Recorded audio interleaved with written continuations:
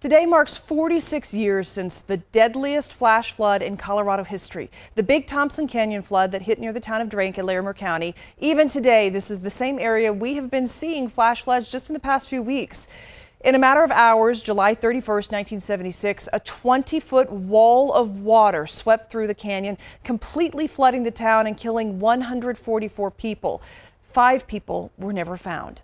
Denver 7's Colette Bordelon spoke with the survivors of the flood about the past and the present.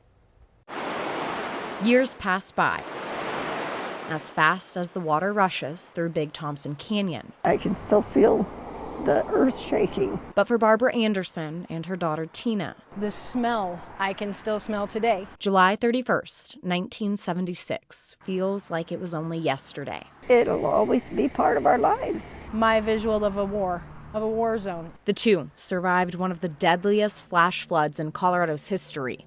And remember those they lost, more than 140 people. Did you see these really pretty orange flowers? At a memorial in the mountains where all of their names are listed. I lost my best friend, Teresa.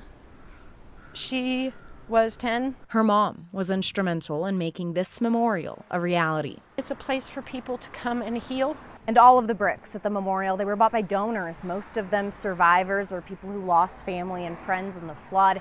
That money spent on the bricks built this memorial, and any excess money goes to scholarships of people who had relatives lost in the flood. I saw a 25-foot wall of water coming towards us. That's going to be my very last breath on this earth. Deborah Watts, looking at pictures from the day she thought would be her last.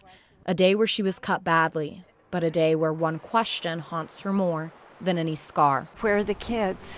And I said, Aaron's gone, the 3.5-year-old. I said, I know he was washed away. Her son wouldn't be found for weeks, but his name is one of those kept alive by the community. If you can't remember the past, the future isn't got much for you. Because no matter how many years pass, what the flood couldn't take from the survivors remains. It is amazing what a disaster will do, and it did bring people together. And that is what this memorial does.